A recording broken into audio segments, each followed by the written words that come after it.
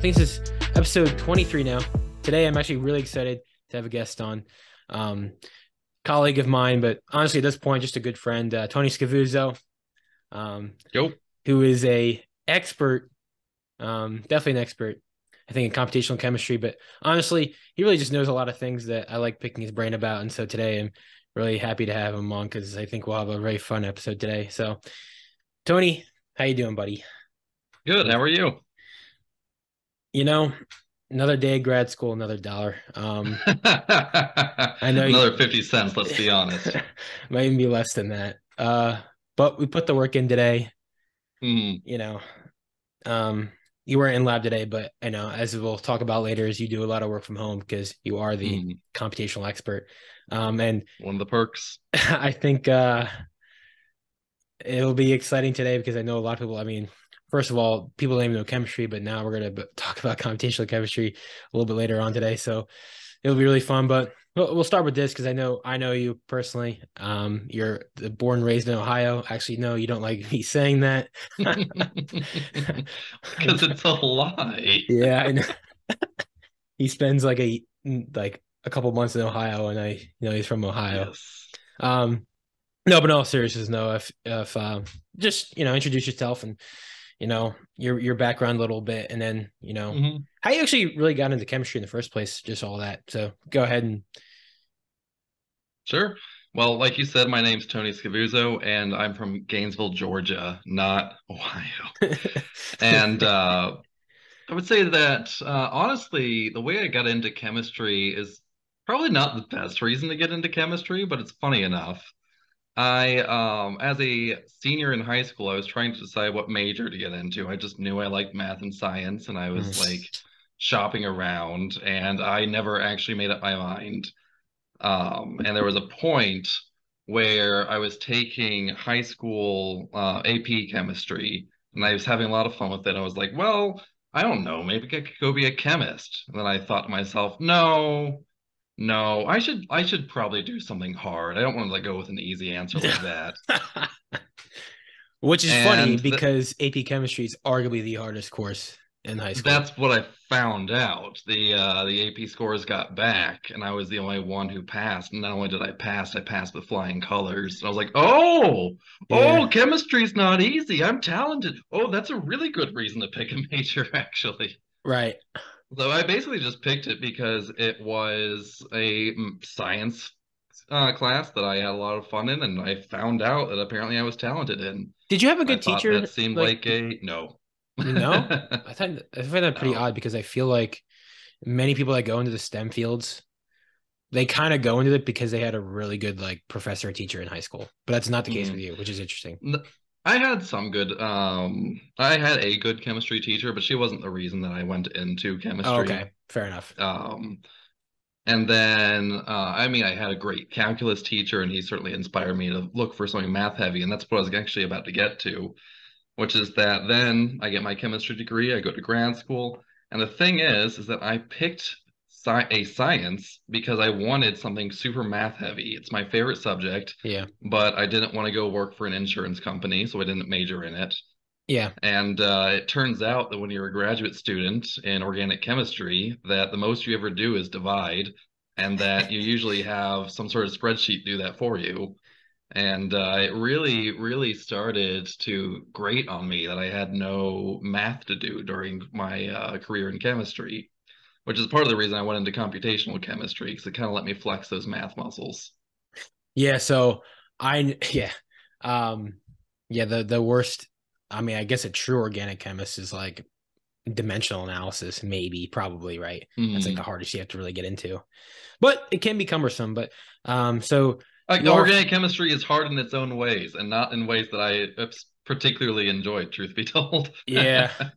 What? So what about? But like, what about like mathematics in general that really kind of spoke to you? I know you didn't like major in it, but like you said, like you're always like interested in mathematics. So like, what about it like kind of interests you the most? Do you think? Oh, a couple of different things. I will say I'm good at math, and that always, Yeah, people who are good at math tend to be attracted to it. sure. But I like the fact that it always had hard answers, even if those hard answers were a little bit complicated sometimes, like when an entire function is the answer instead of a single value. Mhm. But there was a definite right or wrong answer at the end of whatever exercise I was doing.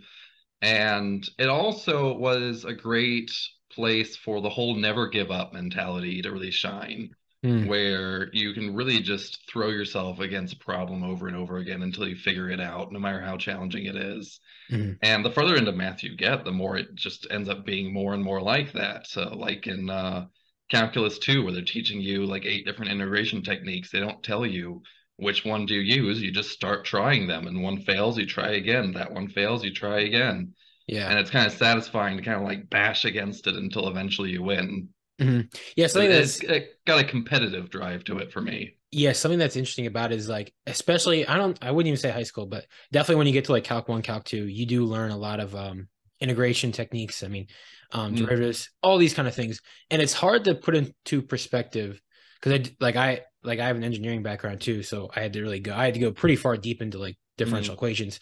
But it's hard to say how important like things like calculus actually are. I mean, It's hard to express exactly how much they can govern or model basically anything in your life. mhm.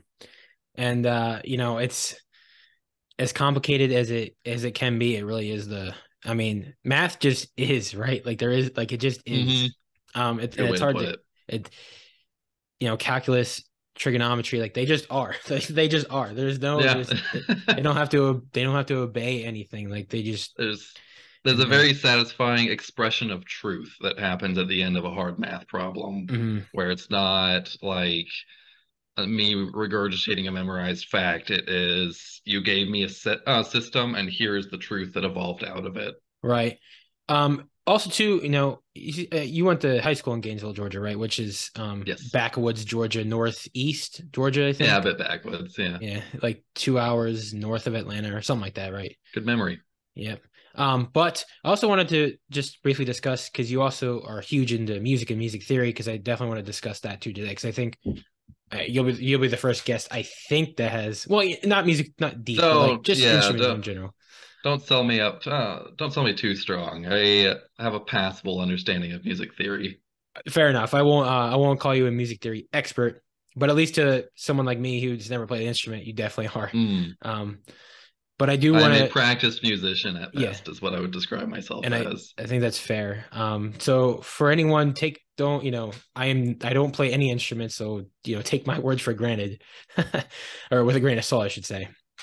Um, but you know, so you're in the band because I also wanted to talk about your Clemson a little bit, but Oh um, yeah, yeah, uh, but you were in the band, so do you mind telling us like what instruments you played and things sure. of that nature? Yeah, so like you mentioned, I went to Clemson University for is it Clemson University or University of Clemson? I'm not even sure. I don't even I know. went to Clemson for my undergrad. And I did play trumpet in the marching band for 2 years. Mm, I actually did not stay in the marching band for the whole 4 years of undergraduate. So there are definitely better people to talk to about that. I have a lot of friends who were there the whole time. sure. I eventually ended up leaving the marching band primarily because, funny enough, I wanted to go tutor calculus. Um, and I just didn't have enough time in the Time. day to do like my actual degree, marching band, and tutoring all at the same time. And I don't regret the decision. I really enjoyed tutoring calculus. It was a lot of fun. Yeah, something that But really opened my eyes is because I mean I come from a strictly like athlete background. My brother and I like played soccer. We played a sport basically every semester in high school. I never touched an instrument. So coming to, Houston, where I basically all my lab mates play an instrument except for me. It's at least what it seems like. So what I thought was really interesting is how much time you guys got to put into the instruments. I mean, oh, you know, yeah, that's why I stopped. It's just it consumes an inordinate amount of time. You mhm, have to have an insane passion for it to keep up with it enough long enough to get good, let alone your whole life. mhm. Like that's why part of why I say I'm not like a real musician because I eventually decided to put down the trumpet and focus on my studies instead. Yeah. But How competitive was the band at Clemson? Because I remember you telling not me. very. Okay, okay. There are a lot of bands that are extremely competitive. Clemson's focus was less on being like this super elite marching band and more focused on being like the how to put this like basically the spirit of a football game. We Mm, were the most important elements, I think, in getting people hyped for a game besides, the actual team itself. right. And I think So it was there's a lot to primarily say to that. about, yeah, like we were less interested in like belaboring the perfect arpeggio and more interested in just getting a whole bunch of people that were excited and passionate about being there and willing to put in the hours. Yeah, I think that there definitely is a at the college level. It seems to me as someone like from the outside, like either you have a very very competitive band at the college level for like actually competing, or you Mm. go to a top 10 football school and you're there kind of more or less getting lit, which is still I competitive. don't know. There are definitely both. Like the one that Mm, immediately comes to mind for any band kid would be Ohio State is mm. obviously a football team school, but their band is top notch. So you're not one or the other for sure. Okay. All right. So that's definitely something that I didn't know about. Um, so you're at Clemson, you're in the band, but you also weren't chemistry or mathematics, right? You were mechanical engineering, I think, right? First? Yeah, it was actually I did start off as a mechanical engineer. I made that decision about halfway through my high school senior year, and it was only after the AP scores got back at the end of the last semester that I made the decision to switch to chemistry. Yeah. And I managed to make that switch about halfway through the summer. So by the time I arrived at Clemson, I was a chemistry major, but I Hmm. was accepted to Clemson as a mechanical engineer. Very interesting. Was Clemson pretty lenient on letting you? I mean, I guess they were, right? Just letting you switch right into there. I believe, don't quote me on this. I believe the rule was basically if they had room, then they'd be happy to let you switch. But Mm, if they didn't, if they had accepted the cap of the number of mechanical engineering students they wanted that year, they weren't going to make an exception for someone who was switching majors. yeah, because I know, like, obviously, some people might not know this, but the engineering school and like the physical science schools, like, there's two different entities, right? Those are not the same thing. Hmm. Um, Oh, I'm sorry. Yeah, the other way around. The chemistry department was yeah, capped yeah, when they wanted to take another student. yeah. We know what you meant. But so tell us a little bit about the chemistry at Clemson. So you were studying that, and were you doing any research at the time, or? I was doing some research. I did some research under Professor Joseph Thrasher, and that was Mm, in fluorine chemistry. All sorts of really crazy energetic reactions for making fluoropolymers was one mm, of the big targets in the lab. Bit dangerous. I lost my interest in that after finishing my undergraduate. mm, But it was a great department. I had a lot of fun, and you commented about a lot of times there's some teacher that really inspired you, and that's like at Clemson. That's where I found some chemistry professors that really inspired me to mm. kind of go eye of the tiger and do the best that I could in chemistry. Right. So that's kind of I guess, your first exposure to experimental chemistry. So what was Mhm. some of the decisions like leading up to going into graduate school? Like, so, what was that? When did you decide that, actually graduate school might be for me? Because again, you still hadn't really been introduced to computational chemistry yet. So you really still aren't even Mm. at that level yet. So what were some of those decisions leading up to that? Well, I originally intended to be an organometallic chemist, and I still am. I just Mm, imagined myself being an experimental one first. Um, and honestly, I had always imagined myself going to grad school. It's mm, just like the way I'd always imagined myself as even a high schooler. Both my parents went to grad school, so to some extent that may have guided that decision.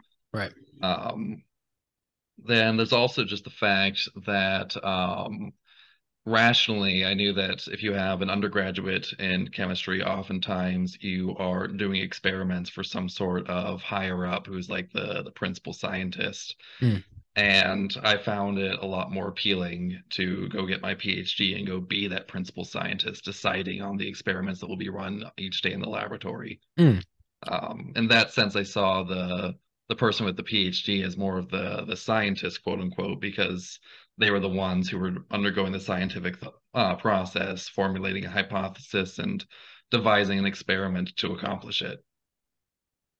Interesting. So how did you, because initially you went to Princeton, so what were Mhm. the some decisions like kind of get going to Princeton? Were there other schools involved? Or by the way, can you hear me? Can Yes. you hear me washing in the background? I just want to make sure like Nope. okay, all right, Nope, you're just want to fine. make sure. So the first of all, the decision to really kind of shoot for the stars for grad school was made, well, not made for me. I was inspired to make that decision by one of my organic chemistry professors, the one who taught me advanced organic chemistry. Hmm, And honestly, like when I commented that I wanted to go to grad school, it just kind of pulled me aside. He's like, you got to go for a good one. Like, you got it. You have what it takes. Like, we believe in you. Go for it. And it kind of shocked me that someone just wanted me to know that. I was like, oh, okay.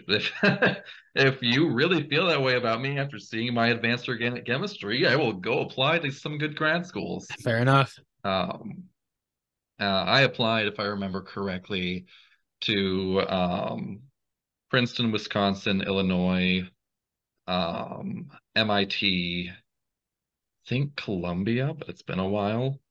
And I was Sure. writing out my application to UNC Chapel Hill when my first letter of acceptance got through. So I immediately put down the application and said I'd never again.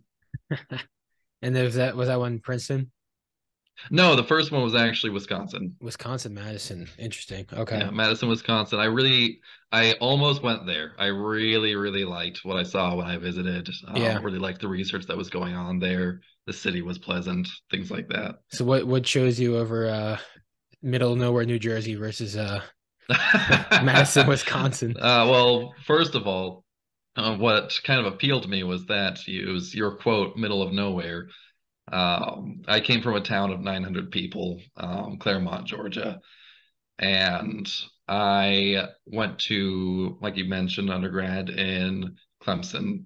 And Clemson, if I remember correctly, had a population of around 30,000. So I found places with a population closer to that more appealing to me because I didn't want to go to a big city for graduate school. I thought I would find that overwhelming and unappealing. And now you're in And Houston. now here I am in Houston, population 7 million. But, sometimes sometimes you don't know where life's going to lead you. Yeah, fair enough.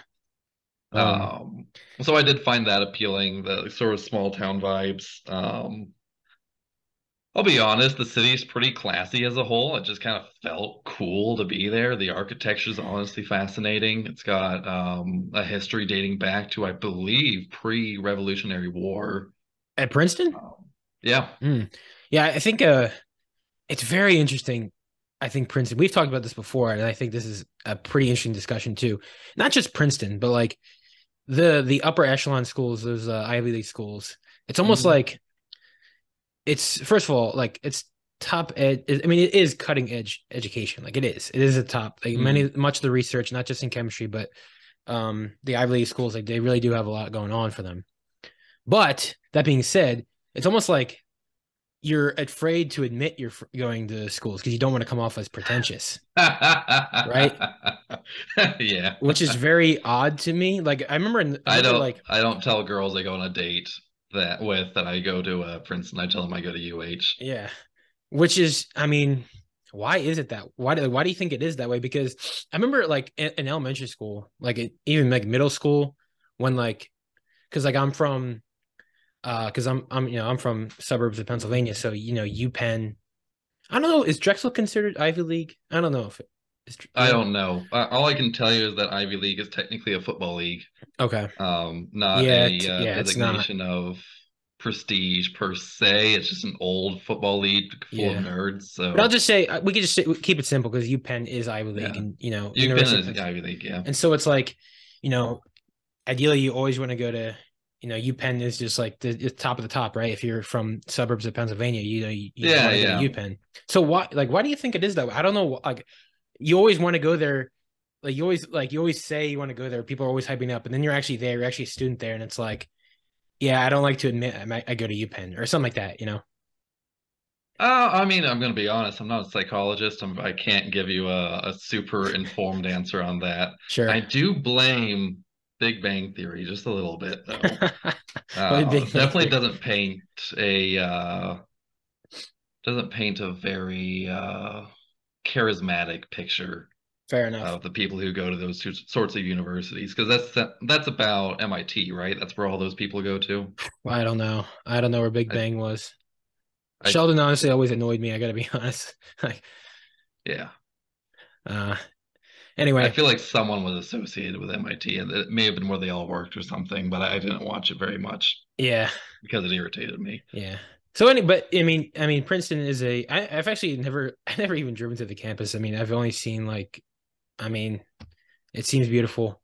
Um, It is beautiful. It's a little odd because you'll go past one building and it's pre-Revolutionary War, yeah. and then you go to the next one and it's like the weird love child of like Salvador It's Dali and like the paint section of Lowe's.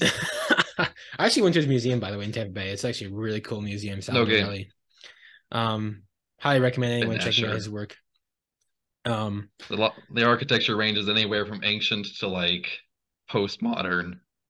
right. Very odd. And I don't know why. It's just like Princeton being in New Jersey is like kind of odd because I feel has such a weird conception about New Jersey because it's like people because when Well, people Jersey Shore doesn't help. right, exactly, right. When people think of Jersey, they think of like the Jersey Shore, and it's like, dude, like that is like not even like proper Jersey, I think. I cannot paint any picture of Jersey for you because the entire time I was there, I just basically kept myself in Princeton. Fair enough.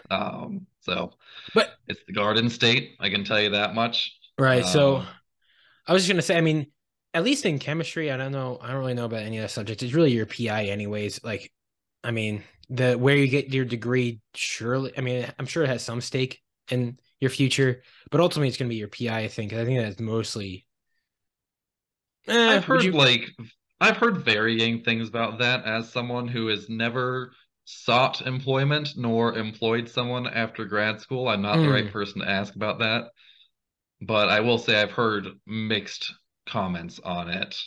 And the one that kind of was the most convincing to me is that rationally, the PI that you worked for is the most important part. mm, However, there's going always going to be that little not self-conscious subconscious tug when you see like a really prestigious university associated with some applicant. yeah. So obviously like, you go to Princeton. Um I guess I'll talk to Brad later on in the podcast too. I'm excited to bring him on as well. But what initially drew you to Brad's group? What were you initially working on? And then how did that transition go into computational chemistry? I think this is where the bulk of our discussion will be. Sure. So honestly, lots of different things attracted me to Brad's group. What attracted me to Princeton as a whole was the fact that there were a lot of organometallic groups there, which is what I wanted to do. I found that to be the most interesting subject when I was an undergraduate. Real And quick about this. Can we just explain what like organometallic chemistry is, maybe to some yeah, people? yeah. So organometallic chemistry is the union between organic chemistry and inorganic chemistry. Normally, these molecules are largely organic molecules, but they have one or two transition metal cores in their center. Mm, And those transition metal cores dominate the reactivity, but you have to have the organic chemistry know-how to understand the way that the rest of the molecule impacts that transition metal core. mm, Not to mention the fact that the goal of these transition metal complexes is usually to perform organic chemistry. So it really requires you to have an understanding of that metal core in organic chemistry, but also the purpose and design of that organometallic molecule, which is a lot of organic chemistry as well. yeah.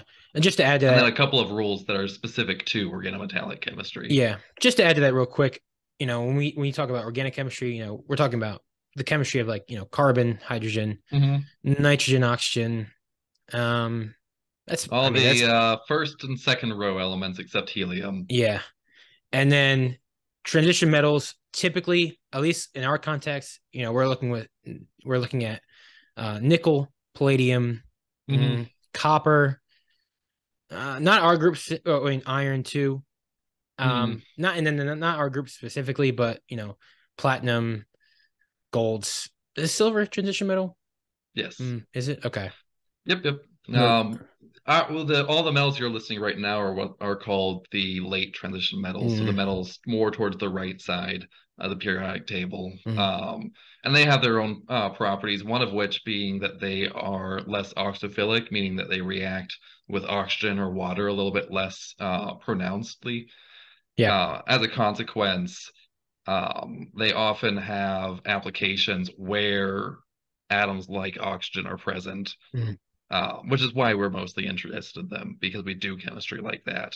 okay. Then there is a whole different other speciality being the early metals, and it requires a very high level of precision when you're doing your experimental chemistry because even the smallest amount of oxygen or water will wipe out your whole reaction due to how reactive those elements are towards those substances.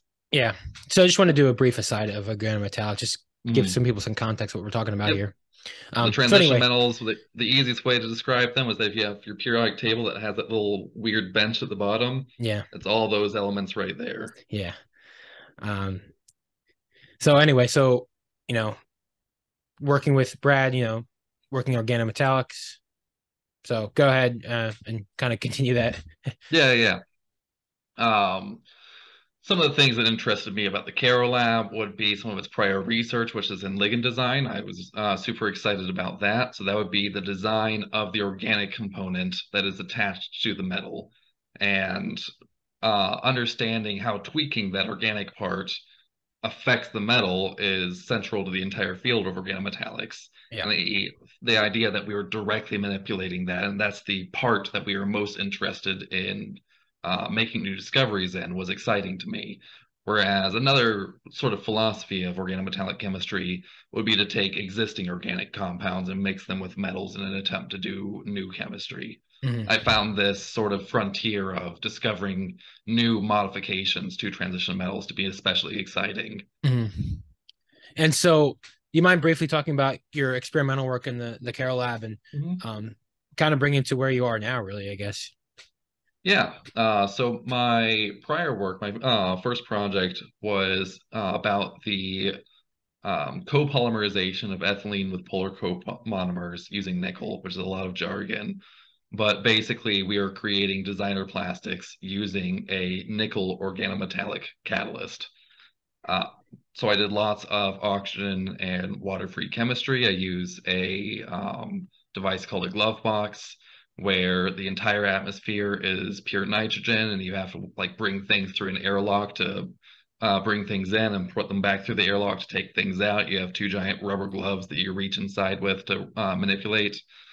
So lots of specialist techniques like that, or worked with high pressure chemistry to create these plastics. Um, and honestly, the reason I started transitioning towards um, computational chemistry was a little bit of a failing on my own part, which is that in all of science, you have a lot of failures. And I found I had a very difficult time emotionally self-regulating during those moments. Mm, It's just completely natural when you're a scientist for a lot of things to not work. yeah. And I'm the sort of personality where I go home and it haunts me at night. And like maybe I'm just not good enough at using a balance, or like maybe I like didn't use the airlock the right number of times or something like that. Or I start to like go crazy and kind It's of like chase false myself in scenarios, circles. right? Yeah, like gaslighting myself into thinking I did everything wrong. Where with computational chemistry, once I started doing it, what I found very exciting about it is that it was easier for me to self-regulate about these things. Yeah. When something doesn't work with a computer program, there's no part of me that wonders, did I hit the enter button just wrong enough or something? When something goes wrong with a program, I'm like, all right, let's figure out what's wrong with this program. And then you go into debugging mode, and that's something I'm very comfortable with because it's got that sort of mathematical precision I love so much. Yeah. I think Uh, some of there's definitely, and we talk about this a lot, but I'm gonna say it again because it really is so true. Like, because I got to remind myself sometimes, like working with iron, like just because your chemistry doesn't work doesn't make you a bad person, right? So like That's true. That's it's very like important to remember. I mean, not just our group, but so many groups are at the front tier of new science, and many things just don't work. They just don't. The And frontier usually doesn't work. and that's If it was okay, easy to do, we would have found it by now. right? Um, so it's okay if it doesn't work, and I got to remind myself too. Um, Oh yeah, every scientist needs to remind themselves of that. And honestly, that's why I say it's a little bit of a failing on my part because honestly, to be a scientist, I should be able to go home and just accept that the research didn't work today. yeah. And I found that easier to do with a computer program Mhm. personally. So let's hop Um, into this now because I'm always excited to talk to you about computational chemistry because you really do know a lot. mhm. And now it wasn't easy for you to get here to this point to be a No, computational expert. Uh, I had to teach myself a lot. yeah. Do you want to let's start with this. What is, I guess the first question is, what's the general basis for, well, in our context, organometallics and what we study, can you Mhm. explain computational chemistry for our purposes? And, you know, how did you how'd you learn it all basically too? Like how to Mhm. like what were the steps to kind of doing that? So for your first question, I have a two-part answer. Mm, For what is computational chemistry? At its core, chemistry is governed by physics. There's yeah. attractive forces between electrons and protons, repulsive forces between electrons and electrons, repulsive forces between protons and protons. And in principle, if you can track down all the mathematics for that physics accurately enough, you can create a computer that will just say what the chemistry is going to do. And that's the point of computational chemistry Mm, at its core. It's not a very satisfying answer as far as, okay, why do we care? But that's what's going on inside the computer. It's just crunching the numbers on all the complicated physics, the quantum mechanics, to figure out what is this atom or molecule or group of molecules going to do next. which I think is a great answer. I think that is important.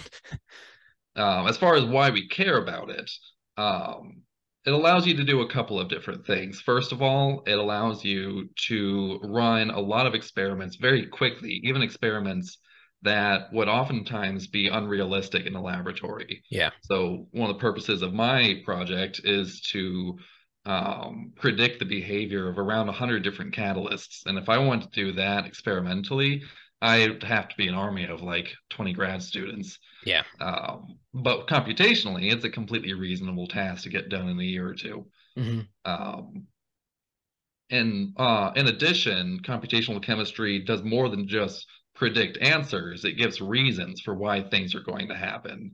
So with chemistry, oftentimes you'll find a productive result and we'll go, well, great. Now we have something to talk about. Why did it do that though? And when you have all the mathematics and physics at your fingertips, it's a lot easier to sort of like interrogate and ask, why did that happen? Because you can kind of pull up all the different contributions to the physics and figure out which one was most important today. Hmm. So it I gives s- you a rationale for why the chemistry works that way, which provides reasoning for future experiments, which is one of the main goals of science. yeah, I think definitely one of the toughest questions to ask yourself when doing computational chemistry is, how deep into the weeds do I need to get to answer my question? Um, Yes. which, And honestly, half the point of learning all the different things is so that you know how deep you need to get for a given day. yeah, which is, I mean, the abundance of computational literature that's out there is just, I mean, Yes. beyond me. And It's most of it, overwhelming, in fact. you can't even keep up with all of it. Mm. But so how did you, get into it? What initially interested you about it? Because I know as we discussed, you definitely have a interest in mathematics in general. But certainly, I mean, I didn't even hear about computational chemistry until I met you. So like, this is like, I would, it's not a new field. Mm. Actually, I don't know. Is it a new field? It's an Yeah, interesting question. hitting the mainstream is kind of new. Yeah.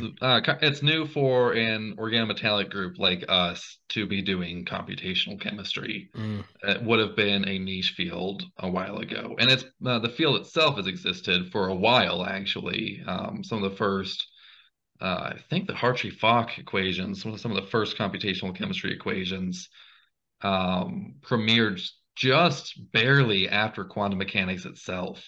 Yeah. Don't quote me on that. I'm not a science When historian. when was like quantum mechanics like discovered? I don't even know. I gotta look this up on top of my head. Quantum I gotta mechanics, I believe, was around the 40s, quantum. 40s, I'm 50s. looking this up now because I'm curious for my own. The When time was of it? Albert Einstein is the easiest answer, though. Right, I guess, yeah. He is a key contributor. Quantum mechanics discovered. Um, yeah, so first used in yeah, born Oppenheimer, right? Hmm. Yeah, 1924. The Oh, title of the 20, paper, so very early. the very first paper was Zur Quantenmechanik, which is I'm not the surprised that German it's German. for quantum mechanics. It's funny. Anyway, Hmm. um, Okay, so even older than I imagined it. But so point being, the field itself is actually quite old, and a lot of the techniques I use today were developed in the 80s, actually. mm, Just the fact that no, I am formally a organometallics student using these techniques is more of what's new. And I'm not sure how long ago that started to become normal. mhm, But what got me into it was honestly a little bit of luck. yeah, I was COVID. working on my nickel catalyzed polymerization project, and we had a question that was not easily answered with practical experimental chemistry. I did my best. I did this whole series of experiments. And then Brad asked me to model it computationally to like kind of get some hard answers on which step of the process was causing us problems that day. And I just immediately fell in love. I adored the mathematics at play. I adored just like spending several hours a day setting up calculations, spending another several hours processing the results.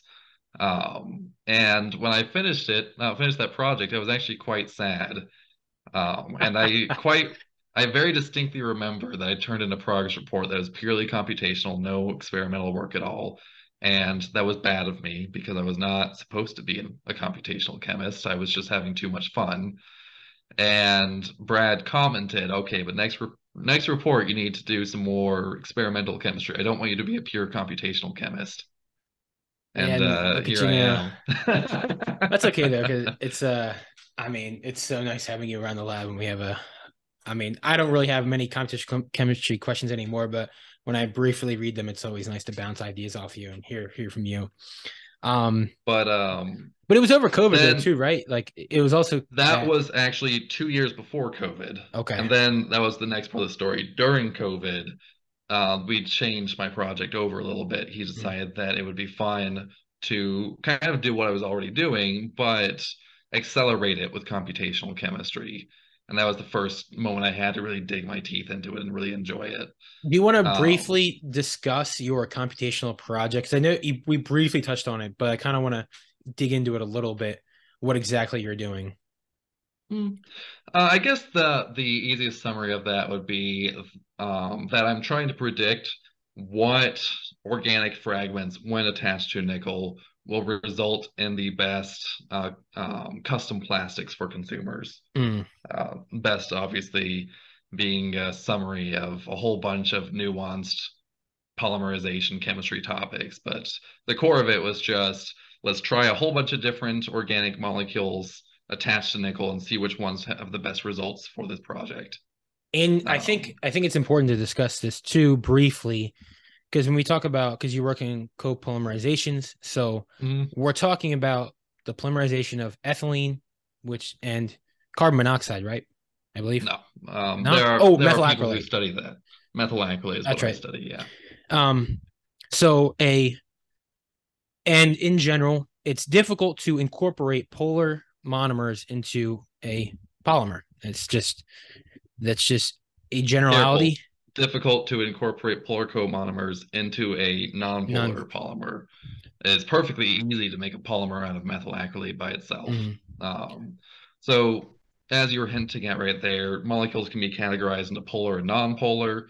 Polar molecules are molecules where the electrons have been tugged to one side. So you mm, have a positive side and a negative side. And then nonpolar molecules are just molecules where that didn't happen. And all the molecules of the universe can be kind of be categorized on that spectrum. mm, And one of the big consequences of that would be solubility. So oil is nonpolar, water is polar. They do not mix. They just separate out into two different phases. And it's kind of interesting. Lots of things do that, not just liquids. If you have a nonpolar plastic, then nonpolar gases can travel relatively easy through it because they can dissolve in and dissolve out just fine. Mm. But polar gases struggle to do so. And the opposite is also true.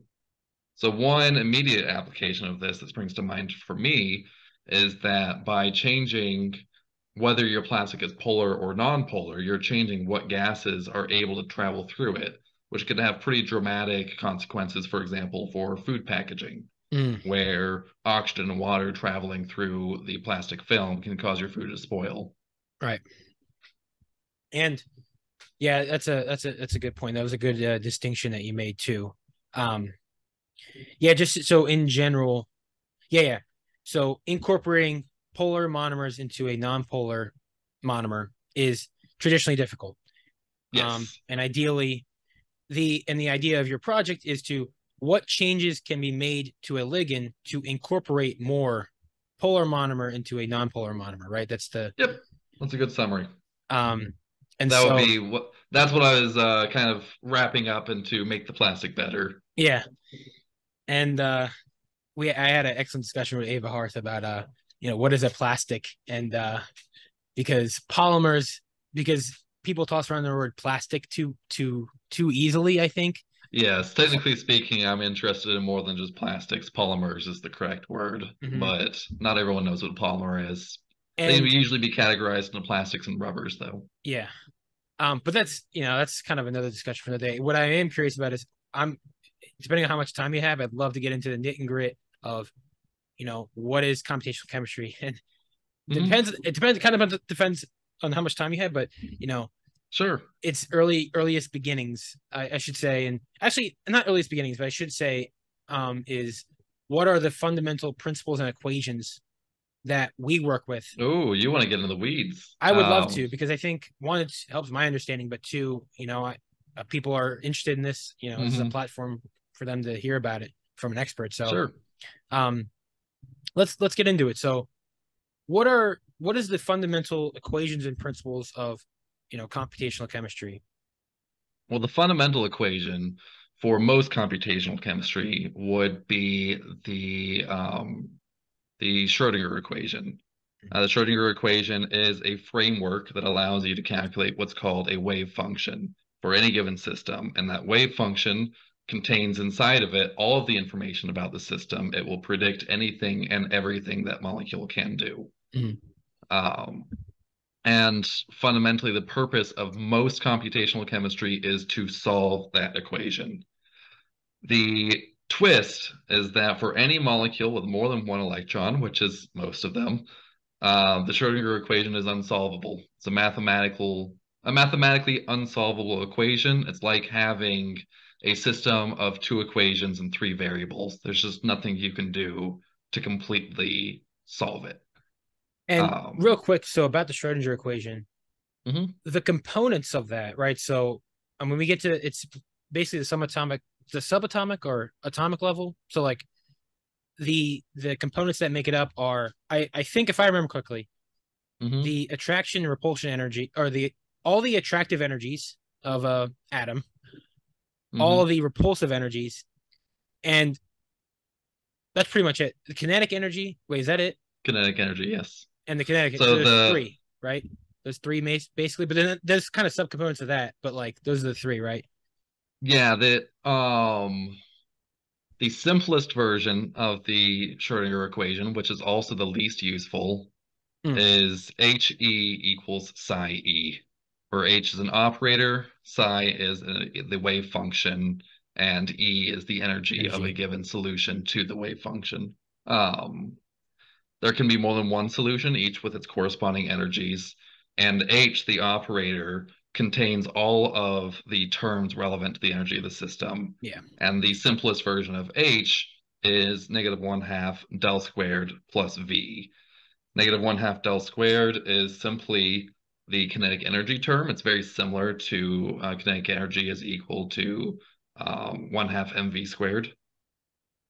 Um, then V simply encapsulates every potential energy term.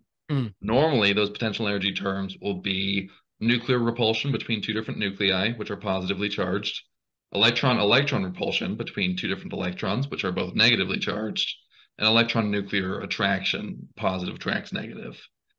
It can include other terms, though. For example, the Schrodinger equation has a different solution if you take a molecule and place it inside of an electric field.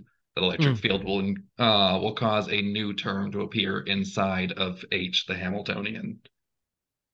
And like you mentioned before, many times why we can't solve the Schrodinger equation, like when we get higher levels, or when we get to two electrons, not even just Two one, electrons or more. is because it's the instantaneous repulsion energy, right, of the two electrons, right? Is that the So the instantaneous repulsion energy is a problem, yes, but it is Mhm. not the fundamental reason that it cannot be solved. Okay, what's the fundamental reason then? Honestly, the it's just like how to a system of equations with two equations and three variables can't be solved. You just don't Okay. have enough pieces in a sense to find a solution analytically. Is the Schrodinger? I always confuse this. Is the Schrodinger equation the one where like you can know an electron's velocity, but not its like position, or like you know its position, not its velocity, something like that, right? What, am I confusing So something you're else? thinking you were thinking of the Heisenberg uncertainty principle, which says Okay, that you cannot simultaneously know with unlimited precision the momentum that's it. and location of an object, any object, including you and me, for example. Hmm. Now, what's really critical about that is the unlimited precision part. If you allow some level of error, then you are allowed to know both the position and the momentum of something. That's Mm. fine. Um, and for objects as large as you and me, that's fine because if we like under evaluate our momentum by like, I don't know, a factor of 1 billionth, Hmm. no one will care. No Yeah. one will notice. But that change in size is noticeable at the quantum mechanical level, so it becomes relevant. Okay. Effectively, as long as you stay above the size of like a nanoparticle, then the errors involved are so small that you don't need to worry about it. But once you go lower than a nanoparticle, those errors become comparable to the things you're measuring. I see. Okay, so the Schrodinger Um, equation is can't mhm. be solved above two electrons or more. So Yep. this kind of is a good segue back into what computation allows us to do, basically. Hmm. So what's nice though is that there is a principle, the variational principle, which says that if you have a trial wave function, so just a function you made up, and you put it into the Schrodinger equation in the place of where the solution is supposed to be, you will get an energy. And that energy will be higher than the real energy of the system because your wave function is worse than the real one. The real one is the best one that can possibly be because energy naturally wants to lower, nature naturally wants to lower its energy. So what the variational principle tells us is that if we have two different wave functions and you measure their energy and one of them gets a little bit lower than the other one, that one is the better wave function of the two. And you can do this over and over and over again to get increasingly better results. Mm. So in general, what that means is that if you create a function that allows you to modify it, and you minimize the energy with respect to those modifications, Mm. then you have made the best wave function you can of that form. Yep. So the earliest computational chemistry methods, and many of the ones today, are centered on that premise that you simply create a wave function so complicated that if you keep tweaking it, eventually it will become the answer Mm. as you minimize its energy. Yep. Um, so one of the very first methods that came about to perform this process was the Hartree-Fock method. The Hartree-Fock method produces a wave function. It is not the true wave function, but it's a good enough approximation. Um, and it does so by making a number of concessions on what sort of things it takes into account. So one of the things that you mentioned was instantaneous electron repulsion. In Hartree-Fock, it models electrons as being waves, which is a very fair thing to do. That's true. Mm. But what it does in addition to that is say we will simply measure the average repulsion between these two waves rather than tracking the electrons one at a time and asking at any given position what is the repulsion between them. So that's the instantaneous repulsion. When you think about right now, the electrons are here and here, what's the energy? Now they're here and here, what's the new energy? It doesn't do that. And that is one of the main concessions that Hartree-Fock makes, which is why it has some level of error. Hartree-Fock was very useful. It allowed us to do things like computationally solve the shapes of molecules. So Mm. if you put in water, H2O, it will naturally bend in the way that it's supposed to. And you can provide some first principles evidence for the fact that water is a bent molecule. And then Yeah. you can put in methane, and it will naturally form into the tetrahedral shape. And that provides some first principles evidence for that. And then it also provided some rudimentary energetic values. However, the discrepancy between Hartree-Fock and reality, which came about due to that neglect, um, addressing that deficiency is the major goal of most quantum mechanics. Mm. And many, many methods were developed beyond Hartree-Fock in an attempt to address that shortcoming. So one of the ones, DFT, density functional theory, is the one that I use in the lab for the most part. DFT is probably, it's fair to say, the workhorse of computational chemistry these days. And that's because it recovers a lot of the error that Hartree-Fock has, but only for a little bit of extra computational cost. Every calculation has a computational cost, which is basically just how long it will take a computer to figure out the answer. And while we can get, I want to say that we can get a perfectly accurate answer um, using full configuration interaction and a complete Yeah. basis set. I don't know actually if we have any algorithms that can solve full CI for any given molecule. We might be limited by the algorithm itself, but we do have a theory at the very least that can perfectly solve any system.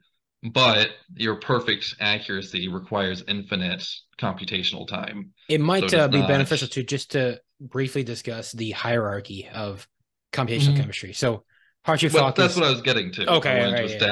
Yeah. Mm. establish that there's a cost and that you can get perfect accuracy, but that it comes at infinite expense. Mm. So that requires you to decide how much accuracy do you want and how much are you willing to pay for it. And that causes the entire accuracy you were just about to ask about. And we mean when we say pay, we literally mean with your money. Like, No, not with your money. Well, unless you're paying by the hour for like cloud services from Amazon or something, which you can do. yeah. In principle, nothing stops the average person from just getting time on an Amazon cloud, downloading the freeware. Sci4 is free to the public, I believe, and just starting your own calculations. It would be a bit of a chore. A perfect energy representation of water. That'd be a perfectly good use of someone's time. So the methods in general are organized by their increasing cost and increasing accuracy. So Mm. Hartree-Fock is near the bottom. It's not the very bottom. That would probably be molecular mechanics. But then above Hartree-Fock, we have methods like DFT and perturbation theory. Mm. And then above DFT and perturbation theory, there are methods like configuration interaction, CAS-SEF, which is complete active space self-consistent field. And then in addition, CCSDT, which would be coupled cluster theory, singles, doubles, and triples. Yep. Um, CAS-SEF, that is a variational method though, right? that is a variational method, yes. And couple cluster, that is a perturbative theory, right? Okay. Or is I it? believe yes, I believe so. Okay. That's just for memory. When you have perturbative triples, it definitely counts as a perturbative theory. Okay. I'm not quite sure what it is technically described as when you have full CCSDT. It's technically not variational, so I That's guess okay. perturbative is the other option, but it's a bit of a weird one, truth be told. Mhm. So Um, how does then so DFT is a little bit higher up in the hierarchy. Mhm. Why is it described as the workhorse? Like, what can it do? What can it Because not do? while it's relatively high in the hierarchy for accuracy, it's relatively low in the hierarchy for cost. Mm, And that sweet spot is something very attractive towards theoreticians and chemists. You want to be able to answer your questions reasonably accurately, but relatively quickly as well. And DFT is almost always the best bang for your buck in those ways. One of the things that computational chemists must learn to do, though, is identify molecules that do and do not work with a given method. right. Um, so DFT is limited by two main cases. The first would be, excuse me, the first would be regarding what's called multi-reference systems. And that's a little bit more than I think we have time for to get into. But basically, some some molecules require you to mix together several wave functions before you get the best wave function, and DFT does not allow you to do that. That would require you to use CAS-SCF or CI, and the chemist must learn to identify those molecules that require that treatment and not attempt to model them with DFT. So just we don't have to go into the weeds of it, but just maybe some examples. So diradicals, right? That is a something that is multi-reference, I believe. Diradicals can be. It's a little Can bit be okay. tricky. Not water. Oxygen, for example, is a diradical. Hmm. However, That can be solved though. wha- Hmm. oxygen is perfectly solvable. What it boils down to use some technical words, It's okay too. if you have a series of orbitals and you have that are near each other in energy and they Hmm. are not all equally filled, that is when it becomes problematic because you're going to mix together wave functions that move those electrons around into those similarly energetic orbitals. Oxygen, which is a diradical, is fine. So you have two orbitals right next to each other in energy, nothing else is really close to it, and a single electron in both. So they're equally filled and all is well. Where it gets a Okay. little bit hairier would be, for example, with some organometallic compounds, when the organic fraction has orbitals that are near the energy of the transition metals orbitals. Yep. Once that happens, you have to include wave functions where the electrons hop from the metal over to the organic fragment or back. And oftentimes there's many, many ways that can do that, and you have to mix them all together in just the right way to get the perfect wave function. And DFT is unable to do that. Which is okay because many of the compounds that we study um, don't require us to do that, at least in our No, cases. Uh, that's why it's critical that you be able to identify when right. this treatment is necessary and when it is not. At the end of the day, most questions can be answered with what's called single reference methods, Mm. and that's very good for us because those methods are usually a lot easier to use. And Um, then briefly just define kind of single reference, like what it. So it's more or less the opposite, I guess, a multi-reference, I suppose. yep, it would be when you do not need to mix together multiple wave functions to get the best single wave function. A Could you single. could you Mhm. say that electrons have explicitly orbitals? Like there's no each electron has an explicit orbital to go into, if that makes Well, sense, that's a or is it? philosophical question right there. Orbitals are a tool used by computational chemists in order to create these wave functions. The wave function is true, and we have used the orbitals as a reference point by which to make that wave function. I forgot that the orbitals are more or less, well, they are just math equations that were made up Yeah. using Slater determinants. It's not really it, yeah, orbitals are more or less just made up because it happens to work out that way. There's not like nothing nature wouldn't describe them as orbitals, I Mhm. suppose, if that makes sense. They're kind of made up Which by is not to humans. say that's not to say that they are false. Right. Hmm. It's that we choose to find the real wave function by making it out of orbitals, and that is the tool that we used to solve that math equation. Hmm. Like we mentioned, the math equations are technically unsolvable, so we must have some way of approaching the true answer, and the orbital theory is the best way we have found to approach that true answer, which is Hmm. technically unfindable. Briefly, I mean, orbitals, because we've mentioned it before, their brief definition is just basically a place where electrons are. I think that is That's where they fair. are. A Mhm. little bit more nuanced. It is a place where up to two electrons are. Two Yes. electrons can share an orbital together, and no more than that. Orbitals for single atoms are derived from the hydrogen atom. You can solve the Schrodinger equation for a single electron, which means the hydrogen atom is solvable. And when you solve it, you get a series of solutions to the Schrodinger equation. And every one of those solutions was taken as the orbitals for atoms in general. Mhm. And that is the tool that is used to create the wave functions for more complicated atoms. Right. And then to create orbitals for molecules, you mix and match the orbitals from each individual atom together to create the molecular orbitals. And as we said, each one of them can contain up to two electrons, and they describe where electrons are located in a molecule. So when you have two atoms and a bunch of electrons are concentrated between the two, you would describe that as a bonding orbital, and the electrons in that orbital are part of what hold the molecule together. So they, in addition to providing a framework to solve the Schrodinger equation for, they're also very instructive, which means that even non-computational chemists spend a lot of time thinking about orbitals. Mhm.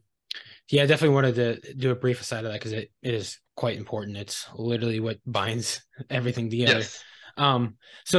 But going back to it, so DFT is um, it is a single reference method. Um, Mm, it's not well equipped to do multi-reference, which we discussed. Anything else you think is quite important to? Because eventually I would like to get into, uh, what are the fundamental math principles of DFT? mhm. How is it different than Hartree-Fock? So the last remaining main deficiency of DFT is that it's Mm, very bad at what's called dispersion. mm, Dispersion is this interaction between molecules, which basically makes them sticky. When two molecules come together, they just tend to stick together. They don't want to come back apart. It's not a true bond. Bonds are much stronger than the sticky interaction. But if you properly want to interact how two molecules are going to interact with each other, this attractive force must be present for accuracy. DFT in general tends to be bad at that. There are some exceptions, and within those exceptions is a whole bunch of caveats and technicalities. However, this one can be somewhat addressed. Most DFT is dispersion corrected, which is when you add another equation on that is not technically DFT, but which yeah. adds those dispersion interactions on as an afterthought. It's not a perfect solution. It would be nice to have a more sophisticated solution to this problem, but it does deliver accuracy and it does qualitatively produce results that make sense, like the molecules sticking together when they should. Mhm. Yeah, so dispersion is, I guess one way to put it too is a non-covalent interaction, meaning, right? Mhm. So these are Covalent being a bonding interaction. right. And it's in some ways how the electrons perturb themselves in real time and real space, you know, Hmm.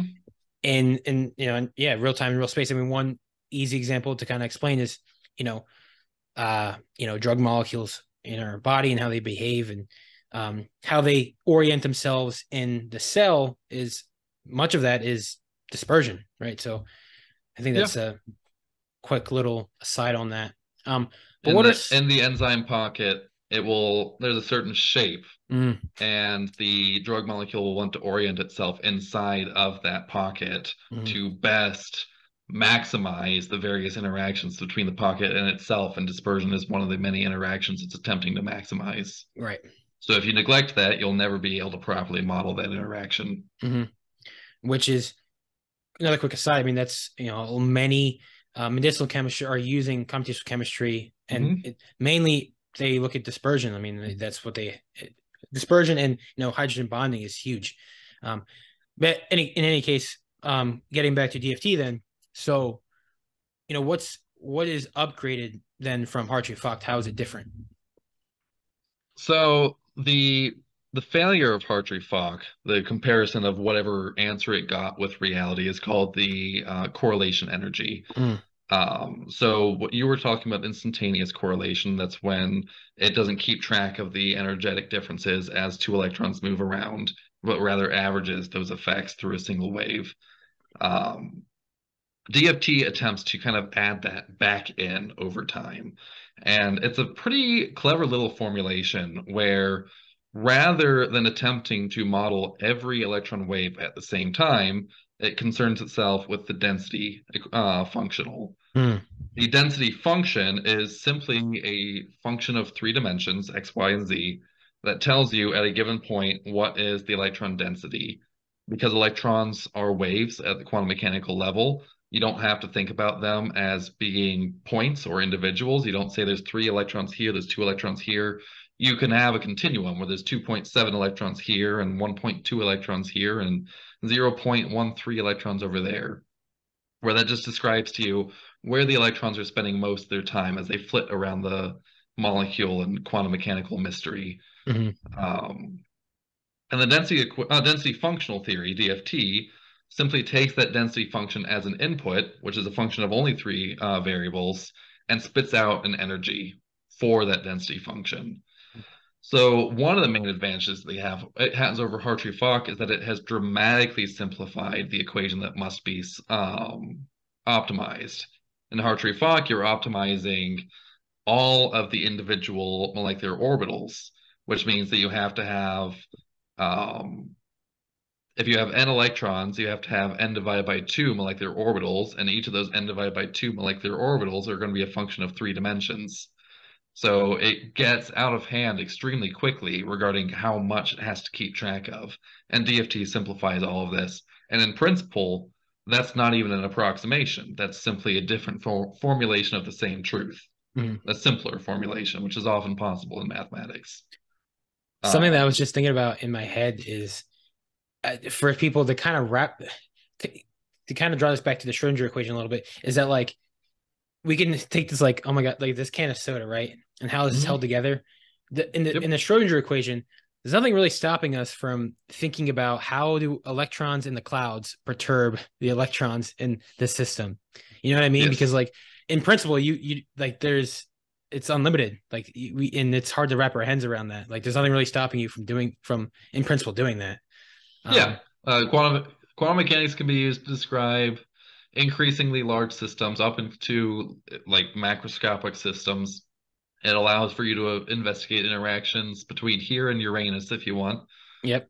But luckily, there's a reason you didn't need quantum mechanics up until we started studying the molecule, and that's because most of the time interactions beyond the size of a nanoparticle simply Don't stop matter. mattering quantum mechanically. And there's even a theorem that says as the system gets larger and larger, the answers of quantum mechanics must start resembling normal answers, the answers of Newtonian mechanics, Mm. like F equals ma. And I believe, yeah, the you, even like dispersion interactions, they quickly, very quickly start to become irrelevant. You know, like is a Yep. one to the r over six, something like that, radius or Yep, that's exactly it. So as you travel r away from a point, the dispersion interactions between that point A and point B decrease as a function of r 1 over r to the sixth. Mhm. Yeah. So I think I mean, it makes sense in principle that DFT, the electrons behaving as a density rather than each individually. It just makes sense. Mhm. So thank God that exists. Yes. It's not a perfect theory. There were many concessions that had to be made in order to achieve it in practice. Well, in Mm. principle, it can be perfect. It has not been accomplished. And that's one of the main considerations of DFT. With Hartree-Fock, there is only one theory. It's the Hartree-Fock equations. You might find a more, um, you might find a faster algorithm for solving the Hartree-Fock equations, but there's still the Hartree-Fock equations. However, part of the problem with density functional theory is that we don't actually know what the mathematical form of the functional that creates that takes a density function as an input and spits out an energy is. Mm. We know it can be done. There are theorems that demonstrate that such a functional exists.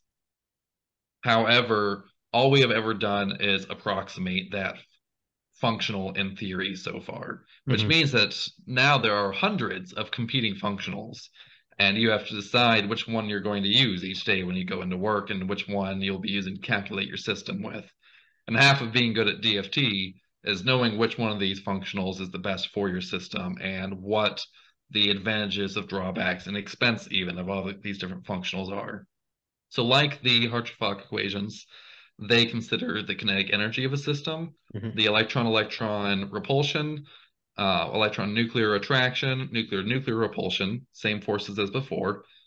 But in addition, they have a section of the functional dedicated to correlation energy, being the failure of Hartree-Fock equations.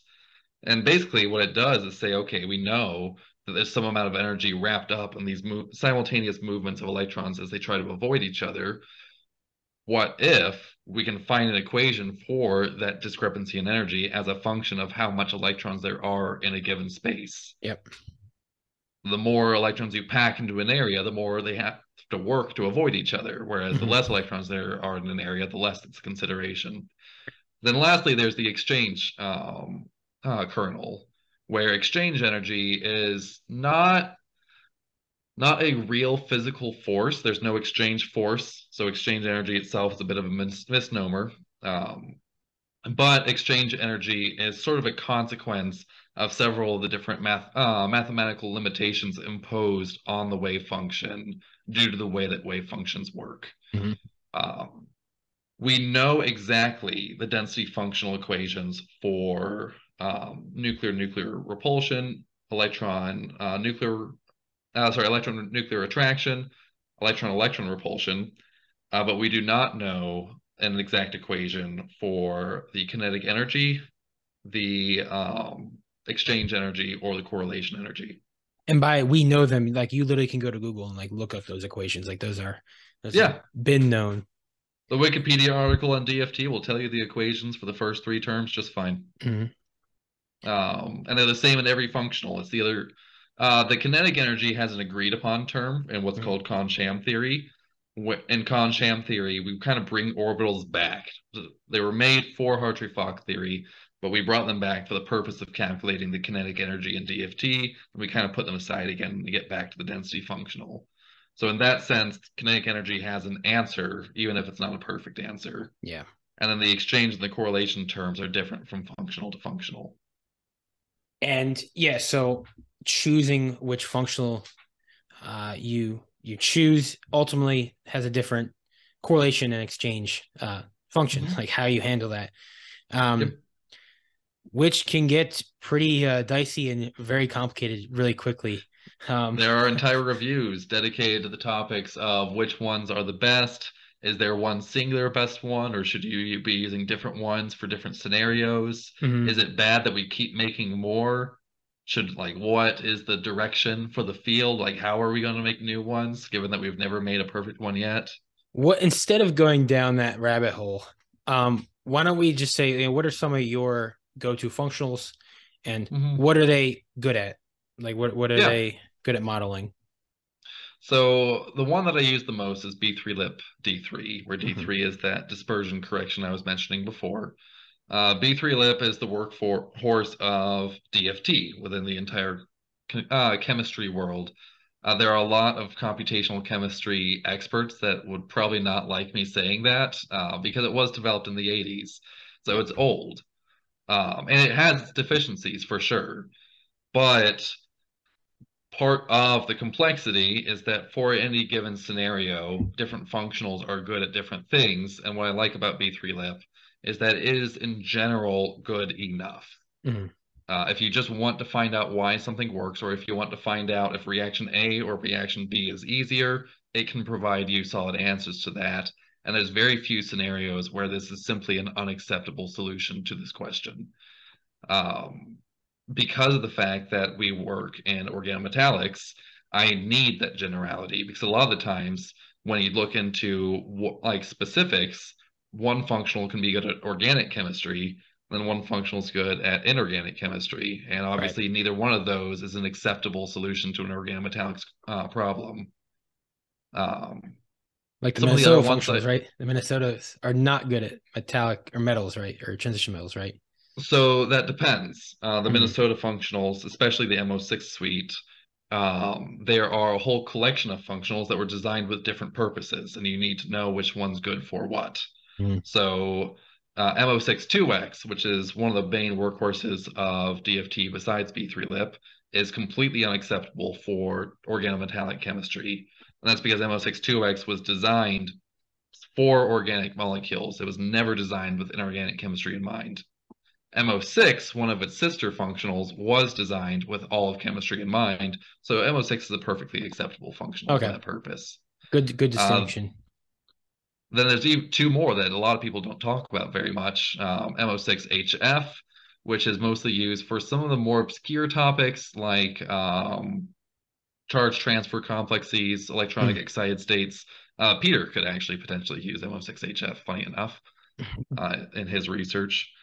And then MO6L, which dramatically simplifies the mathematics of MO6. It uses the same group of molecules as its test set, but as Mm. far as what it's supposed to be working on.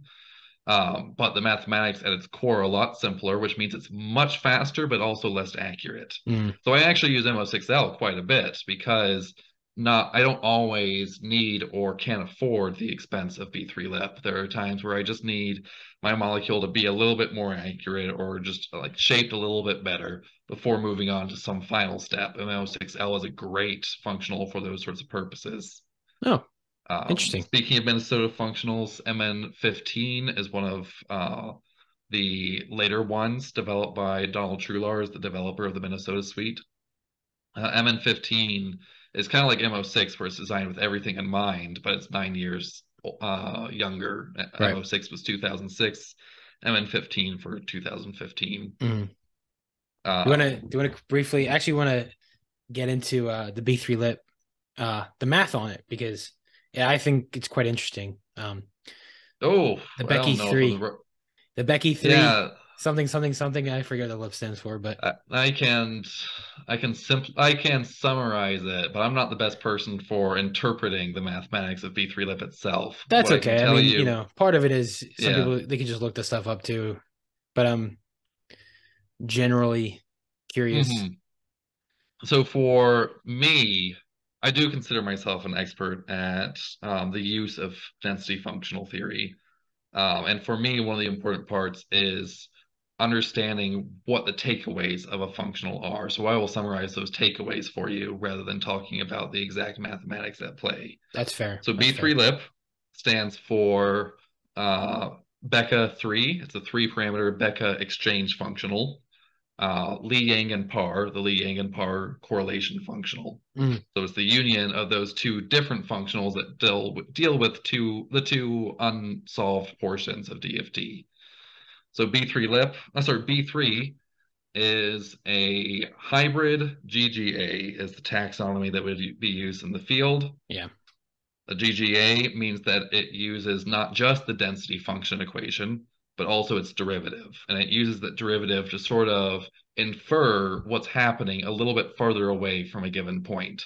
So that if the density is dropping, like if you're at the edge of a molecule and the farther you go away from the molecule, the less density there will be, it can take into account the fact that the density is dropping right now when calculating the energy at that point. Yep. The hybrid portion means that it actually brings in a little bit of Hartree-Fock theory. It's a hybrid of DFT and Hartree-Fock. In Hartree-Fock, the exchange term is calculated with what's called a double integral. It integrates the exchange energy over all space, and it evaluates the interaction between two different points at a time, and Mm. evaluates every interaction between any 2 points in space. So it's a very long and complicated integral. But what that means is that it's capable of considering how any 2 points in space will interact with each other, which is important for long range interactions, like if two different molecules are approaching each other, or if you're pulling a bond apart. Once those two atoms start to become more and more separated, you need that double integral to properly evaluate the interactions between those 2 points in space when they're so critical to whatever question you're asking. Right.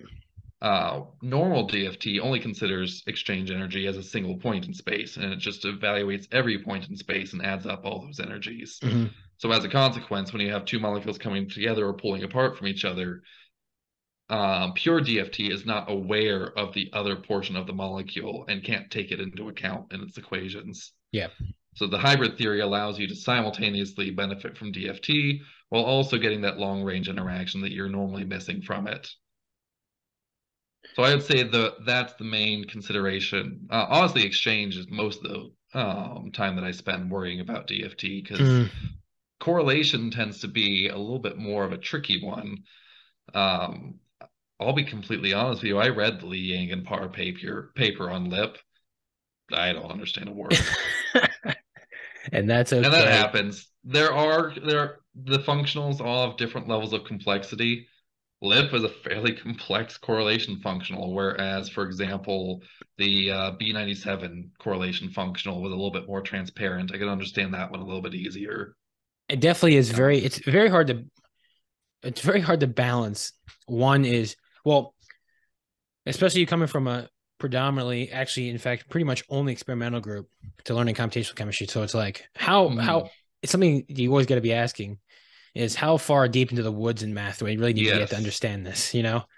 Um, For me, the answer is as far as I can get because of the fact that the most general answer is someone should know the answers to these questions. yeah. Because if well, one of the easier ones would be we talked about how some molecules can be evaluated with DFT and some cannot. Hmm. Someone needs to be able to make that judgment call. That person doesn't need to be you. It is okay if there's someone in your university that you just go to and you're like, hey, could you just look at this molecule and tell me if I'm allowed to use DFT on it? Yeah. And they'll either give you a hard yes or no answer, or they'll give you some sort of test to go do that will tell you whether or not it's an acceptable molecule for DFT. And for a lot of my career, I didn't have someone to kind of fall back on for that sort of thing. So I learned it Hmm. myself so I could answer those questions. So I can answer other questions as well, like what functional should I be using out of these 200 plus functionals? Yeah. Because, the reason I started using B3 lip was because a former graduate student, Lung Wong, taught me to. Yeah. And I just kind of went, okay, sure. If you taught me to do it, I will do it. And eventually it just bothered me that I didn't know why, and that no one could tell me why. So I learned. Yeah. Luckily for us, you know, pretty much all, like, at least I would need to know about the mathematics of it. I mean, even some of the stuff that you explained to me, like, I don't even have to know. Like, uh, That's the way the expertise needs to work. Like right. you need to have someone who can answer your questions. Mhm. You don't need to know everything. You need to be able to answer the questions that people might ask you, and you need to have someone else to answer the questions that you might have. And as long as you have both of those things addressed, you know enough. Mhm. Anything, how do you think we could start integrating, computational chemistry better at like a earlier age? Do you think that there's anything inherently wrong with introducing computational chemistry um, earlier? Because I know that a lot of Mhm. the fundamental principles, I guess, get introduced to physical chemistry, Yeah, PChem. yeah. Physical chemistry is definitely where you start to learn a lot of the fundamental principles behind why, like where not just DFT, but especially things like Hartree-Fock, what's Yeah. going on there. As a matter of fact, the chapter that we ended on in my quantum mechanics class in PChem 2 it was either one or two chapters before Hartree-Fock, Hmm. which is in my PChem textbook. Um, so as far as understanding the mathematics of it goes, it's like being able to kind of do the calculations yourself if you know how to code Python or something. I think that's still like a graduate level class. Yeah. PChem 2 is the prerequisite to starting down the path of an expert computational chemist. And there's Now, certainly, go ahead, go ahead, go ahead. I think it could be used much earlier than that in Hmm. undergraduate chemistry, because undergraduates don't need to know why they're using B3 lit T3 today. They can just be told, like, this, you can specialize in this and learn to make your own decisions right there. Right. However, for the purposes of this class, these are the settings that you'll use, and you'll learn to solve some interesting questions with them. This would introduce people a little bit more naturally, I think, to things like molecular geometry, Yeah. because most of your undergraduate career, you're just told methane is tetrahedral, water is bent, ammonia is pyramidal, and you just kind of internalize that. And people hold up a lot of three-dimensional model kits, and you just kind of like learn what those words mean, and you move on. Yeah. But despite the fact that structure is so incredibly important to chemistry, almost no one ever interacts with raw structural data Mm. at an undergraduate level. And I think a lot of students really benefit from that, seeing things like, okay, here's the energy function as you pull this bond apart. Here's the energy function for these two molecules coming together to form that dispersion contact. Or, okay, yes, normally we would say this is tetrahedral, but because one of these groups is really big, I can see how it's distorted the molecule into a less than perfectly tetrahedral geometry. So you get to kind of familiarize yourself with these complexities and these imperfections that are inherent to chemistry. And I think something that's also really beneficial is this is not a particularly an ad for the Schrodinger suite, but what I do like about it is how well I mean, it just looks nice and it's able to Yeah, model the molecular orbitals, I think. So I think for many students, like actually seeing these things in 3 dimensions really goes a long way, I think. Um, because it's hard. I mean, when you take organic 1 and 2, you for most of the time it's 2D. And you hmm, maybe sometimes you have a model set, but I mean it's not the same, I think. yeah. Um, Which, regarding your comment, so Schrodinger's suite is really nice as far as the aesthetics go. For anyone who cares to know, there are many different suites available yeah. to you. Schrodinger is a paid one; it's relatively expensive. But there's also for academic users, Gaussian, which is also paid, and Orca, which is free. I don't know about Turbomol. There's lots of different softwares out there. There's lots of different programs for visualizing these things. Mhm. So the little plug I'm going to give right now after you plugged Schrodinger, there are free softwares out there. You can do computational chemistry entirely free, and it's even cutting edge. It's possible. Where It will can be less pretty. That's okay though. Where can someone, start doing computational chemistry? Like, do they have to? Obviously, taking PChem would be helpful, but hmm I mean, even for like a high schooler, like, where can they learn about this stuff? Oh, Right? high school is tricky. When I say that you can do it for free, university access is usually what you need.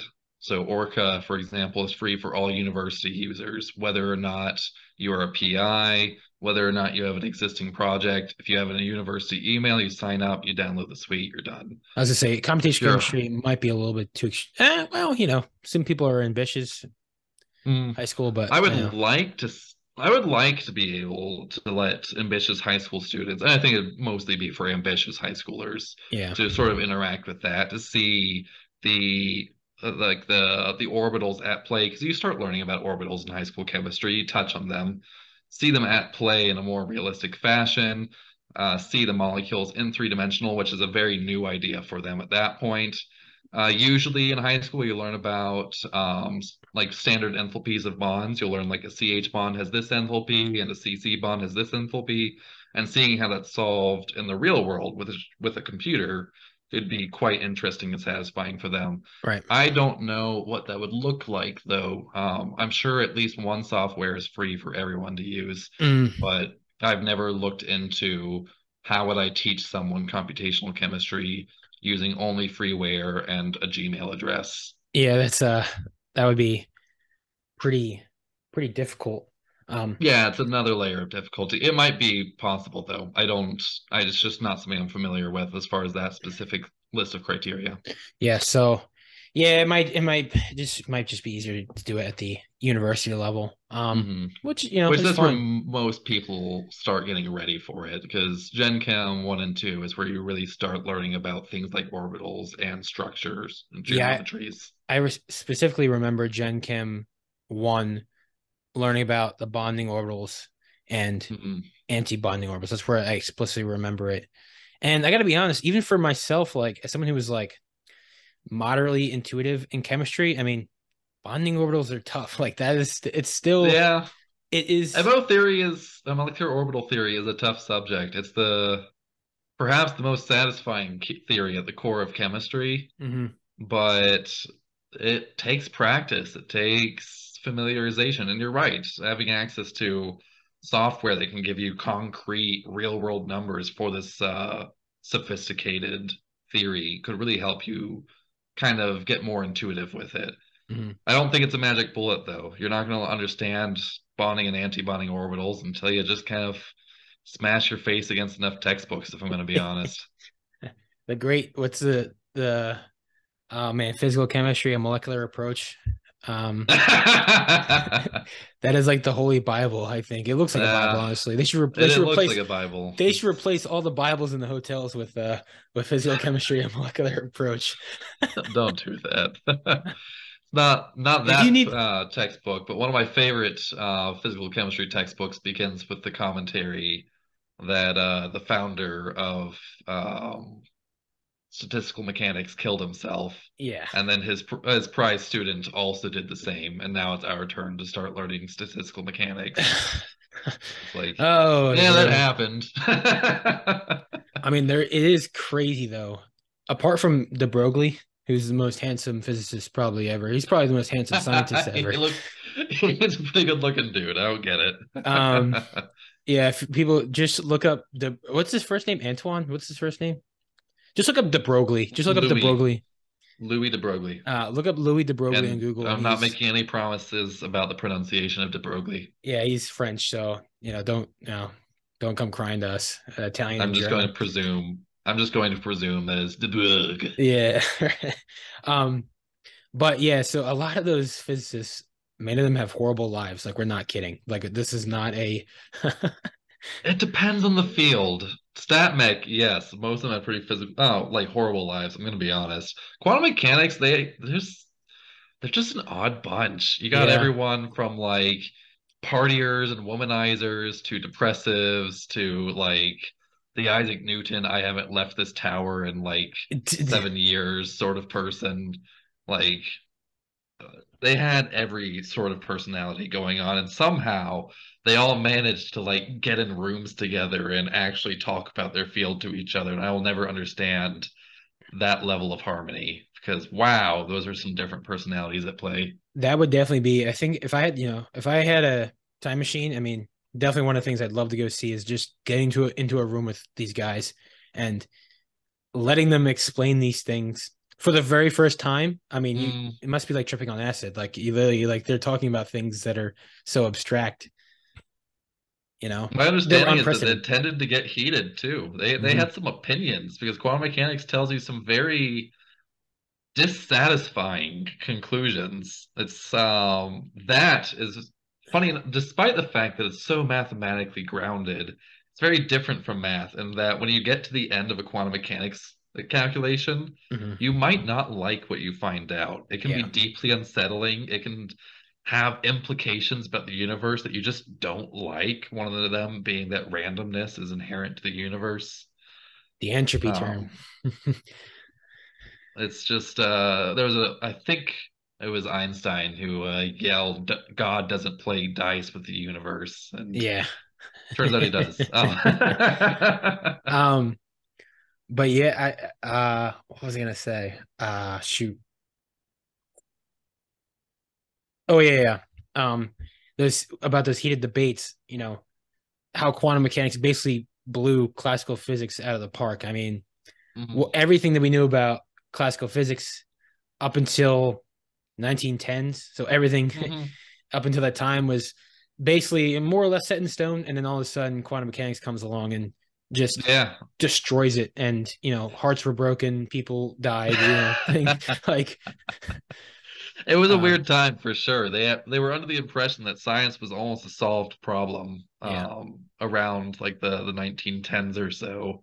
And there were just a few like loose threads to go deal with. And it yeah. turns out those loose threads had some really dire consequences for the entire field of science. I'd love to quickly discuss that those initial experiments kind of leading to discovery of quantum mechanics, right? So, because like, well, Mhm. maybe not quantum mechanics, but I remember there's some experiment where like, something about shooting.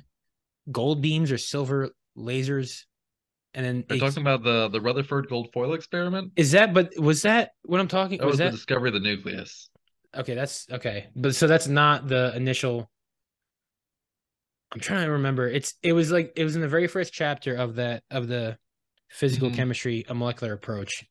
Do you remember that experiment? Some of the main ones that would happen would be the photoelectric effect, which is That's it. Yeah, That's what Einstein got his Nobel Prize with. What he found were a couple of results that seemed inconsistent regarding what happens when you irradiate a metal sheet with light. that's what it What he was. Okay, that's found the one thing of. Yep. what he found out is that if you take a light source if you take the correct light source and irradiate metal with it, it starts spitting electrons out of it. And that was interesting. Okay, that's a thing that can happen. You can kind of rationalize it. Electrons are held in place by electrostatic effects between the electron and the nucleus. The light is some amount of energy. You put in enough energy, the electron comes out. So you can wrap your head around it without quantum mechanics just fine. Sure. Where it got weird is that if you took some light sources could and could not cause this effect to take place. Mm, And what they found out is that if you took a light source that could not cause this effect to take place and just cranked it up higher and higher, there was never a voltage where it started happening. mm, And the variable that ended up mattering was the frequency of light. So the intensity of light never mattered. The frequency of light always mattered. So, and what they found is that there is some threshold frequency where when the frequency of light was higher than that threshold frequency, the metal would always eject electrons. mhm. Once you were beyond the threshold of the threshold frequency. Hmm. Wow, threshold frequency. It's hard to Wrong. say. Threshold frequency. Yeah, Threshold there we frequency. go. Actually, maybe it's not that hard to say. That's not that hard. That was just me. Once you go beyond the threshold frequency, increasing the intensity of the light did have an effect. And what it caused was more electrons to come out. Mm, And then what they also found is that if you increase the frequency beyond the threshold frequency, it did not cause more electrons to come out. It caused them to come out faster. The electrons just flew out of the metal faster. mm, And this all seemed very weird to the scientists at play because both increasing the frequency and increasing the intensity should be increasing the energy that you're putting into the system. But it looks like putting in a higher amplitude, more energy, doesn't result in faster electrons. It only results in more electrons going exactly the same speed as they were before.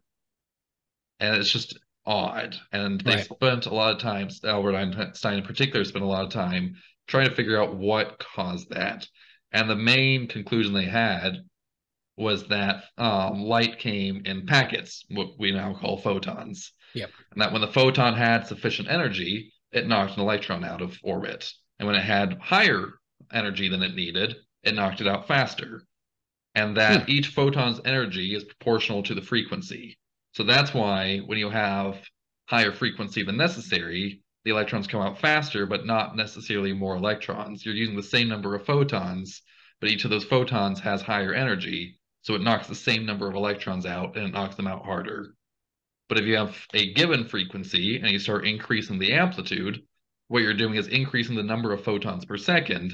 Every photon that strikes knocks an electron out at exactly the same speed. But since you have more photons, more electrons got knocked out per second. Mm, And then lastly, if you're below the threshold frequency, those photons didn't have enough energy. When they collided with the electron, they just couldn't eject it. And increasing the amplitude didn't matter. All that meant was that more and more photons per second were hurling themselves ineffectively against the metal and failing to knock electrons out. And this shift, where we used to view light as purely wave-like in nature, to viewing it as both wave-like and also particle-like, was part of the advent of quantum mechanics. yeah. And one of the huge changes that happened, which was with de Broglie, was when it was The discovered Broglie. that matter also did the same thing. We thought Mm. of matter as being particle-like, but not wave-like. And it turns out, like light, matter is both a particle and a wave. I think is quantum mechanics is actually I don't even think it's an argument. Probably the hardest subject. I think Mhm. it's certainly up there. But that being said, the experiments that you can run to kind of demonstrate what's happening is some of the most fun and cool, if that makes sense. There are, yeah. You'd be surprised how well, not you, you've done them, but Yeah. listeners might be surprised how easy it is to do a quantum mechanics experiment with like a laser pointer. Hmm. The last thing I kind of wanted to pick your brain about is, the future of kind of computational chemistry. So we Oh, like not specifically yeah. not specifically like the math, like what is the newest and best functional or whatever, but I mean like Mhm. applications wise, like you know Okay. right now it's certainly like modeling chemical reactions, um and predicting reactivity. I mean, maybe that is what it's always going to be meant to be used for, but I was just kind of Mhm. curious to see your thoughts on that. Well, first of all, that's not all it's used for today. Yeah. That's what we as organometallic chemists use it for. One of the first applications actually was investigating, uh, wow, not semi-metallic, semiconductors, Mm, investigating semiconductors and their properties. And it turns out the very early functionals, which were even more error prone than the ones we have today, worked just fine on semiconductors and produced useful results. So it has lots of uses in materials chemistry in addition to the sort of small molecule chemistry we use now.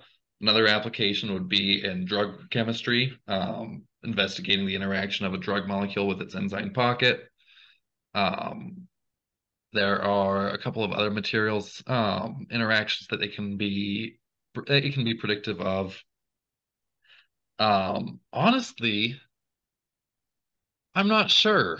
It's at its core, I it mean, that is is, I mean, a those are three big fields though. So, yeah, you know, at its core, it's the mathematics of chemistry. right. And as it increases in efficiency and as it increases in accuracy, which is what it's been doing for at least more than my lifetime, and will continue to do so for the foreseeable future, Right. more and more chemical questions can be answered with it. So I'm gonna go ahead and say that the answer is the future is anything that you could do in an experimental lab, and Mhm. quite possibly more efficiently and with a little bit more insight. It's just a matter of how long for a given question does it take before it's simultaneously accurate enough and also fast enough for your question. Mhm. And that's part of why this big change started happening around the time that I got to grad school, where like just the average organic chemistry graduate student could do DFT. That's because it got to the point where it was both accurate and fast enough for the average graduate student to care about it. Right. And it's those two factors, the speed and the accuracy, will only improve over time. So Mhm. by consequence, applications that it's currently not fit for will slowly start to become appropriate for DFT and become mainstream. Yeah. And certainly, I mean, as we move into this, we're in the height of this digital age, there's Hmm. going to be need for computational people. So, with Hmm. that, Tony, I appreciate your time and coming on here and talking about computational Absolutely. chemistry. I'd love to. I mean, I'll be having these. I have a conversation with you every day, basically. So, Yep. it's exciting for me. But hopefully, for the viewers today, they learned something about computational chemistry and learned something new that, frankly, probably never even heard of. So, Yeah, it's a bit of a niche field. Even it might be going mainstream to chemistry graduate students, but I'm right. gonna guess that outside that, no one's ever heard of it. Well, thank you again for your time, and Yep. we'll see you. Absolutely. We'll Thank see you you. later, folks.